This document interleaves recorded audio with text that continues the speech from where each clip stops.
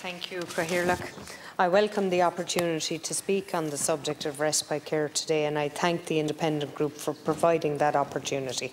The importance of respite care should not be underestimated, and in fairness, I think its importance is recognised by politicians from all sides. However, despite the best will or the good intentions of the politicians in charge, we must accept that there are huge problems within the system as it currently is.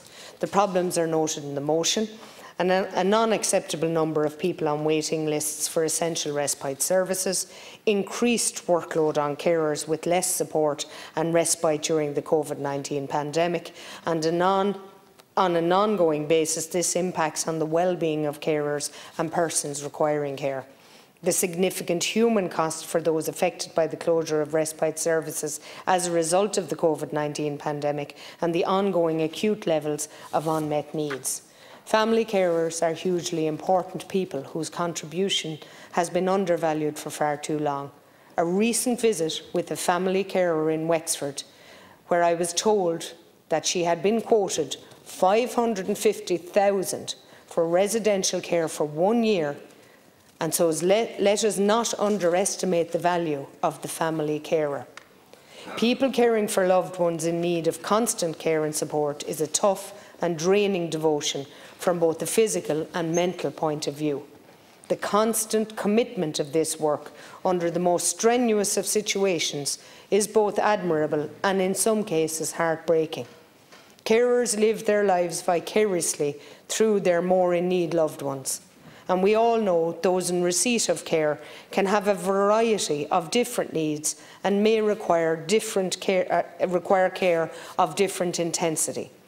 A press release from the Department of Social Protection published in early June would indicate that there are 121,000 family carers in Ireland. There are likely to be many more who perform the functions of a family carer without being officially recognised as such. I also note that the Department of Social Protection announced some positive steps recently. Capital disregard for carers increases from 20,000 to 50,000. Weekly income disregard for carers allowance increases from 350 for a single person to 750 for a couple.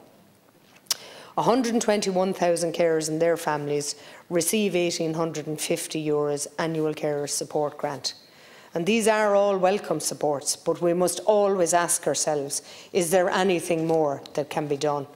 And that particular statement from the Minister refers to the tough position carers are placed in during the COVID-19 restrictions, when respite care was suspended for so many people who relied on it so much. And I sincerely hope that that approach is never repeated. As with so many things when it came to COVID, the decisions made at the time have consequences. So many service users regressed during COVID, so much so that they will no longer leave their homes. And not only does respite care benefit the carers, but it also provides variety and professional care to the person in need of that care. The removal of that support will have created stressful situations for all involved. This motion, as we can see, calls on the government to do a number of different things, and I want to make comment on some of them. To immediately reinstate all respite beds closed as a result of the COVID-19 pandemic. Now, it's a complete scandal that COVID-19 has resulted in respite beds remaining closed, despite all COVID restrictions being removed, Minister. How has this happened? How has this been allowed to happen? What is the government going to do to solve the problem? And when is the problem going to be solved? We need answers to these questions and immediate action to reinstate any beds that remain closed. To undertake a comprehensive audit of respite services, funded in whole or in part by the Health Service Executive, to establish the current provisions of respite beds and the level of unmet need. Minister, this is absolutely critical. Whatever waiting lists exist must be cleared. Why is it that we cannot seem to provide a service without a waiting list of some description? In order for this problem to be solved, it is first necessary to establish the extent of the problem, and it must be done immediately. Respite is so vital to the mental well-being of carers. I cannot stress this enough. To provide the funding required to ensure ongoing and sustainable capacity in respite services. Now, I mentioned the other day when talking about special educational needs, the constant battles that people face every year to secure supports for their children. Now, similar appears to exist in the respite sector. Ongoing and sustainable capacity must be ensured. We cannot, Minister, have families operating day to day, not knowing from one week to the next whether their supports are going to be there or not. To ratify the optional protocol to the UNCRPD. Now, according to the Human Rights and Equality Commission, the Government decided in 2018 not to implement the optional protocol, which allows disabled people to make individual complaints to the UN. And the Government said that they would ratify it in 2020 when it had made its first report to the UN. It's now 2022 and there is still no sign of it being ratified. So maybe, Minister, you could outline what the current status of that plan is and perhaps provide a time frame for its ratification. Another important issue related to the area of care is the pension situation. The programme for government refers to a pension solution for carers. And I've raised the issue a number of times in sessions on promised legislation, and as have many other deputies.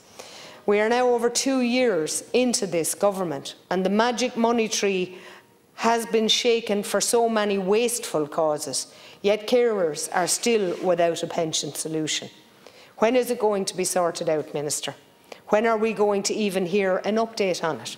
Because any responses to questions to date have been sorely lacking in detail or targets or dates. I see in an RTE report today and yesterday, the number of HSE employees being paid more than $500,000 per year has doubled from 3 to 6. This would be justifiable in an organisation which was operating efficiently. It is totally unacceptable for an organisation in the disarray the HSE is. The money used to pay those obscene salaries could be put to better use by getting people respite care and getting them off the waiting list. Carers are the people who are most in need. Thank you, Chair. Deputy.